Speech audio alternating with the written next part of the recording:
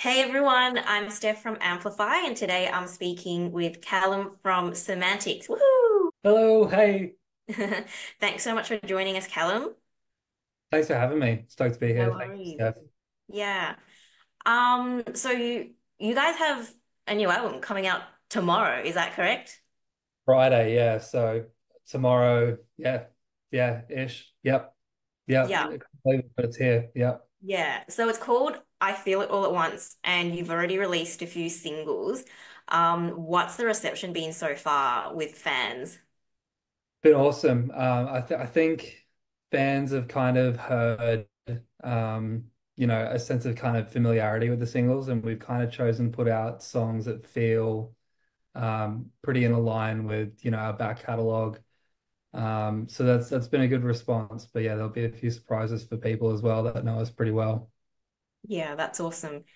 Looking at the album art, it's pretty cool. It's got like a red mystic kind of background with a knight. And it kind of reminds me of a little bit of like 80s video games. Can you tell us a little bit about what inspired the album art? Yeah, the inspiration of the album art was pretty much exactly that, like that 80s high fantasy oil painter style. So we wanted to go the whole hog with it, and we commissioned a painter, Donato Giancola from Brooklyn, and he does paintings for, D&D, Magic the Gathering, Lord of the Rings, Game of Thrones, all that kind of stuff. So proper fantasy nerd like us, and give it that like really kind of bat out of hell, like holy diver, you know, um, Ozzy Osbourne kind of vibe with a really, really, really wicked painting, and just let it be a contrast with the music as well, because obviously it looks so metal, and the album's not metal, but maybe it'll grab your attention and make you think, oh well, the album artwork's cool, maybe the music's cool. Um, as was the intention in the 80s. So same theory as what they were doing, 40 years ago. Yeah, that's super cool. Um, in the music video for Love Languages, there's also a knight featured. I'm interested, where was that music video shot? It was shot here in Brizzy. So we shot our performance portion of it at Sunshine Castle in Bli, which is up the sunny coast. Really cool sandstone castle. Wicked place. Go visit it if you're in the area. But then we spoke to a local. His name's Mario, and he does something that's called Boo Hurt, which is basically like LARPing meets MMA. So he does proper medieval combat competitively. Um, and he was super keen. He's also a musician, and he was like, "Yeah, would love to do a video." And so we shot it around the Norman Park area because I worked in a bottle shop there at the time, and it was just I could twist the manager's arm and uh, get what we needed over there. So yeah, it's wicked fun. So is he the one in the night costume? Mario was, yeah. Yeah. That's so cool. I love Yeah, that. he's like because he's dead serious about it. That's his helmet. And I think he borrowed some armor from a friend of his because his was like rusty or something. But it's like legit armor that he fights in competitively, which is like so cool. That's amazing. Yeah, I have mad respect for laughers and cosplayers who make their own costume. It's good enough that it actually holds up throughout the day. Like it doesn't just fall apart as you're moving Yeah, in like it. he's wearing actual fucking steel plate. Like it's crazy. Like we watched him put it on, and it took him like half an hour to put the suit on. It's crazy. Real Yeah. armor. Couldn't believe it. Yeah.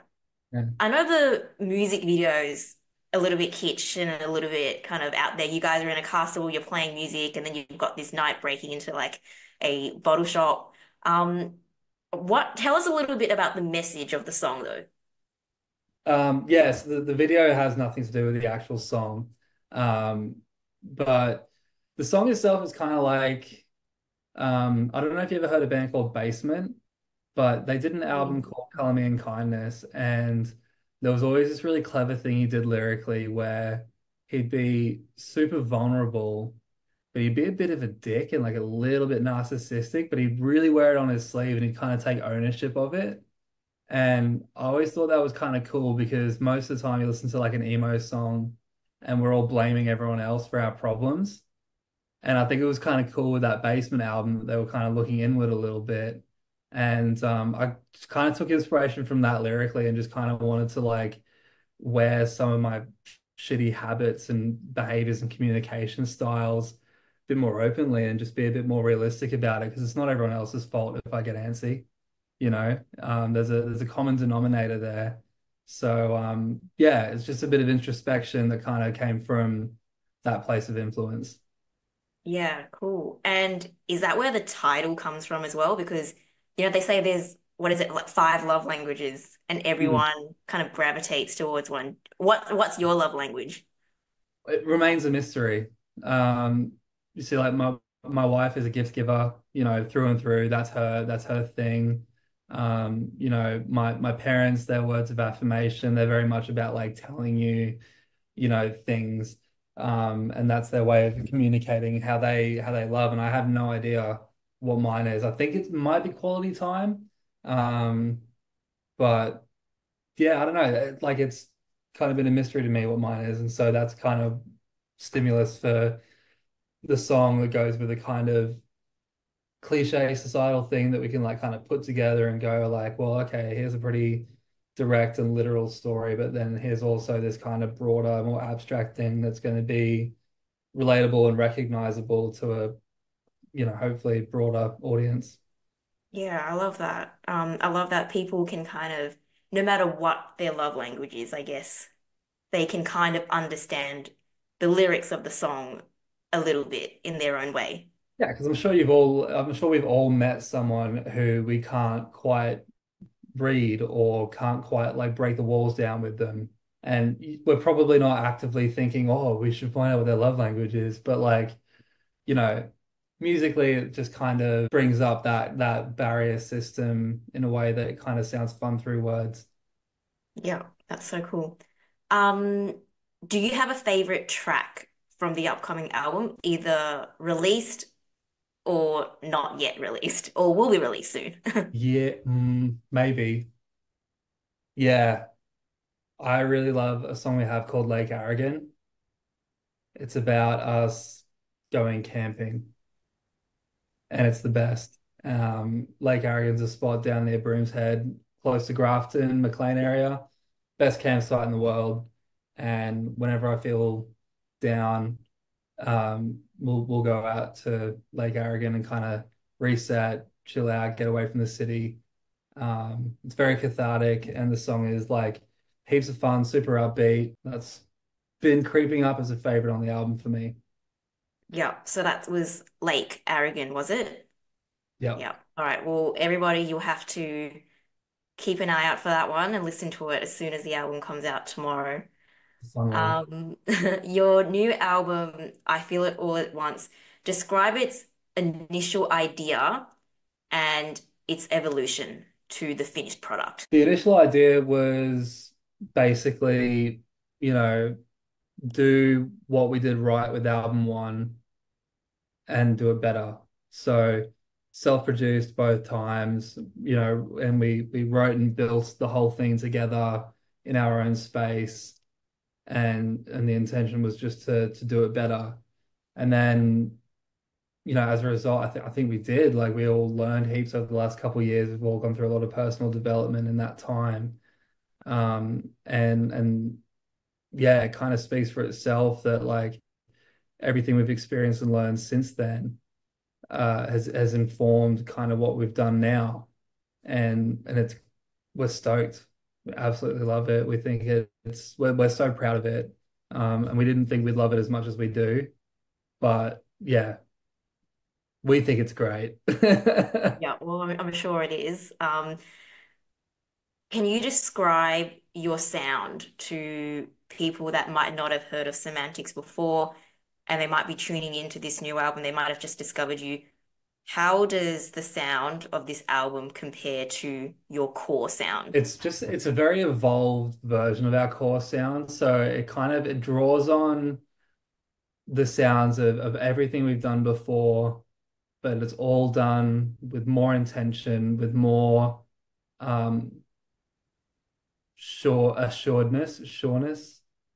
I don't know what the word is for that. More certainty, Mm.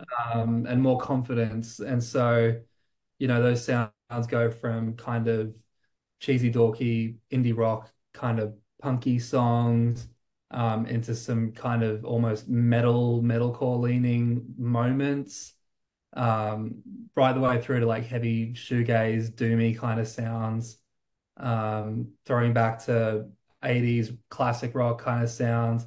It's basically like our love letter to guitar music from like the late 70s to now. Like, what do distorted guitars mean to us, and what does that sound of loud rock music mean? And across the whole kind of genre range, and this is what we interpret it as. Yeah. So a bit of an evolution of semantics, like the next step for you guys. Definitely. Yeah, and definitely like a more like glued in, um and confident version of it. Like, we're Mm. not we're not playing with these ideas, like we're leaning into them. Yeah. Yeah. And your band is touring Australia very soon. What are you most looking forward to about touring? Month off work. I think we're all pretty keen on that. But honestly, yeah, it'll just be that spending time together, catching up with all of our friends from interstate that we don't get to see, too often. Whether that's, friends through our personal lives, or whether that's, friends in the music scene, or it's fans, or whoever it is. We're just really, really keen to just get out and see everyone. We've been in our shells being hermits for the last 2 years. So we're really, really excited to, yeah, just get out and see everyone again. Definitely, you've got so many dates lined up, both just inner city and also regional dates even. It's going to be a huge tour for you guys. Yeah, it'll be the biggest one that we've taken on so far, which we can't wait for. There's a couple of places we've never played before, so yeah, it's all super exciting. Yeah, that's sick. Um, are you ready for Amplify Rapid Fire? A little sip of whiskey. Yeah. Gotta ready yourself. Yeah, I'm All ready. right, let's go. We have Callum from Semantics doing Rapid Fire with Amplify. So, Callum, what is your favorite album or song? Oh fuck. On Letting Go, Circa Survive is my favorite album. Favorite song is I'm Not Okay, My Chemical Romance. Classics. And what about your favorite artist? Music artist? How about any? Just let's throw it out there. Oh, geez. Music artist, all time, probably Circa Survive. Anthony Green, just magician. Visual, painterly style. I'll go Frank Frazetta. Beautiful. And your favorite movie? Lord of the Rings, always. And do you have a favorite place to visit? Lake Harrigan. And what about your favorite venue to play? Ooh, favorite venue to play. Ooh. You know what? We've loved every venue we've ever played in Adelaide, but Jive Bar in Adelaide is the best. Awesome. All right, you heard it here, Adelaide. Jive Bar going for you guys. Yeah, bring Thank it. you so much for your time today, Callum.